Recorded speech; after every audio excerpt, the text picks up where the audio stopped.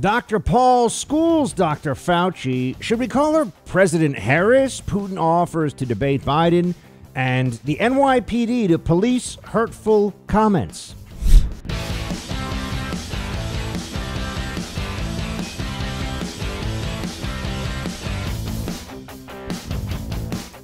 Fauci is a petty tyrant. I've told you that many, many times. And it's increasingly clear because here we are at a place where we should have a willingness to just allow people and allow states and allow individuals to have much more control, much more autonomy over their lives.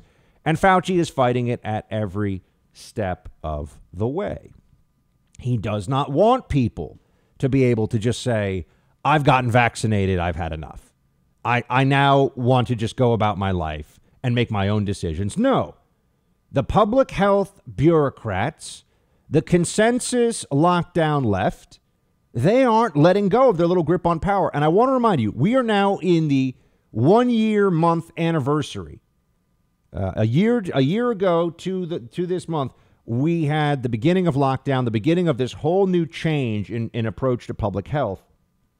And it's absolutely atrocious that here we are arguing with public health authorities, unelected bureaucrats, about whether after vaccination we should be able to return to normal activity. They won't allow it. And it's not based on the science. This is a judgment call that they're making. And here's what's at the heart of it. They don't want people to be able to start living their lives again as they see fit, because then everybody will say, well, hold on a second. They're okay. They're not dying of the virus. They've gotten vaccinated. They're fine. Why can't I do that? If they really wanted everybody to get vaccinated as well, there's an incentive issue here.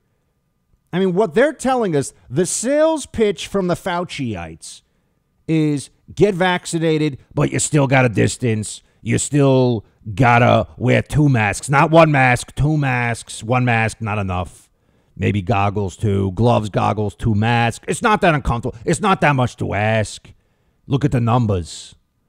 You know, they tell you, go get vaccinated, deal with all the hassle of getting a vaccine appointment. Depending on where you are, it can be really onerous. Some places are better about it than others. And afterwards, you still must do all of the things you did, all the mitigation measures that you were doing before you got vaccinated. This is absurd. Dr. Rand Paul, Duke University Medical School, the guy's an MD. It's amazing to see how many people think that he's a Jill Biden fake doctor on the left. Because I've been tweeting about this. I've been trying to make the case publicly and, of course, poke the liberals over this because they deserve it. Poke the leftists. I've never liked the term liberal for the left. Those of you who have listened to my show now for going on 10 years know that I've always said that they intentionally use that. That's a misnomer. That's a misleading term for them. They are anti-liberal. They're authoritarians. They are statists. They are leftists. They are collectivists. They are not liberal. But anyway, there was an exchange on Capitol Hill yesterday where Dr. Rand Paul gave, I don't know, you could say something of an on-air enema to Dr. Fauci, because we wanted to see what this guy has really got going on. Want to see what his arguments really are. And Dr. Fauci is full of it. Absolutely full of it. Here's how I want to play this for you, and I want you to really hear the back and forth, because it's so rare that this guy is subjected to anybody who really knows the data and understands the science. He's every bit as smart. I'm going to tell you this right now. Dr. Rand Paul is every bit as smart as Dr. Fauci. He's smarter than Dr. Fauci. All right? So I don't want to hear any of this. Oh, he's not a scientist. Actually, he's an MD too and has been practicing medicine for a long time. Dr. Fauci has been a bureaucrat. He's been sitting around in conference rooms at the National Institute of Allergy and Infectious Disease. I just wish it had an easier acronym. CDC is easy to say. Here's how some of this went. What study shows significant reinfection, hospitalization, and death after either natural infection or the vaccine? It doesn't exist. There is no evidence that there are significant reinfections after vaccine. In fact, I don't think we have a hospitalization in the United States after the 2-week period after the second vaccination. We don't have a death in the United States. You're not hearing what I'm saying about variants. We're talking about wild type versus variants. And now, what proof is there that there are significant reinfections with hospitalizations and death from the variants? None in our country. Zero. Well, because we don't have a prevalent of a variant yet. We're having one. Can I finish? We're having 117 that's becoming more dominant. Your policy based on conjecture. No, it isn't based on conjecture. It absolutely is based on conjecture. What we know about other similar viruses and how vaccination works is that, and also what we've seen so far in the numbers, is that the vaccinations are highly effective against even the variants, as Fauci calls them.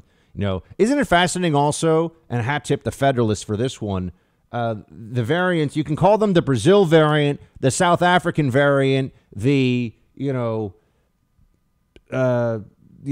whatever variants, there's some that have these numbers. But if you call it the Wuhan coronavirus, you're causing hate crimes. That's amazing, isn't it? So it can be a Brazil variant that's super dangerous and deadly and kills people. Although that's actually not true, by the way. It's slightly more contagious, they think, but it isn't more deadly based on what we've seen. Or you could say that about South Africa, but if you call it the Wuhan coronavirus, you're causing hate crimes. Interesting double standard that we see there. But variants are always going to exist. And there's always the possibility of more variants. So you see what Fauci is telling you is you have to wait and we have to see if it's possible that there's a much higher reinfection rate with the variants than there currently is. Because here's the debate he doesn't want to have. Hold on a minute. You're telling us that people that are 95% safe against this virus aren't able to go out now without all these restrictions in place and live their lives? What is safe? Is it 100%? What's the number? When do we get our lives back? When does this actually stop? They don't want to answer that. You'll notice they don't want to tell you.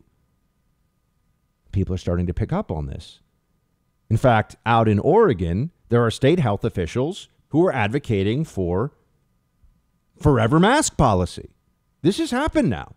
In the state of Oregon, the health officials there are lobbying or are pushing for, we should just wear masks forever, guys. This is a good idea. These people are insane. They're insane. They're experts. But it's so refreshing to see Rand Paul slap around this little totalitarian smurf, Dr. Fauci. And this is how it goes. So you want people to wear a mask for another couple years? No. You've been vaccinated and you parade around in 2 masks for show. No. You can't get it again. There's virtually 0% chance you're going to get it, and yet you're telling people that have had the vaccine, who have immunity. You're defying everything we know about immunity by telling people to wear a mask who've been vaccinated. No. Instead, you should be saying there is no science to say we're going to have a problem from the large number of people being vaccinated. You want to get rid of vaccine hesitancy? Tell them they can quit wearing their mask after they get the vaccine. You want people to get the vaccine? Give them a reward instead of telling them that the nanny state's going to be there for 3 more years and you got to wear a mask forever.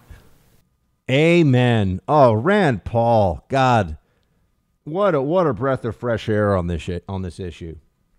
They also there's some exchange before the one I played for you where he cites major scientific studies about reinfection and about what happens after vaccination to show that a successful vaccine is not one where people worry about reinfection. Reinfection is possible. Anything is possible. But when you're talking about public health, it has to be based upon risks.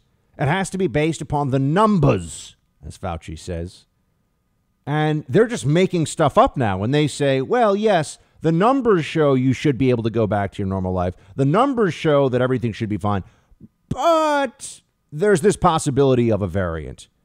There's this chance that maybe this thing is different than all the other things we've seen. We don't know that yet, but you will continue to suffer from our dumbass lockdown policies until we have proof beyond any doubt, that this isn't some aberrant situation. That's how they're making health policy now, my friends. That's what they're doing. They're saying, yeah, sure, the numbers suggest that you should be fine, but until we're satisfied that this isn't the different thing from all the other situations like this before it, we're not allowing you to stop with our measures, our restrictions. This has all been a campaign to force you to obey, to bend the knee to the dictates and the anxieties of the leftist lockdown mob. And we are starting to push back effectively enough that they are losing their grip on our faces. Hey, Team Buck, thank you so much for watching The First on YouTube. If you like this video, please click that little thumbs up button so then it will log as liked. And also, if you want to see more great content from The First, please click subscribe.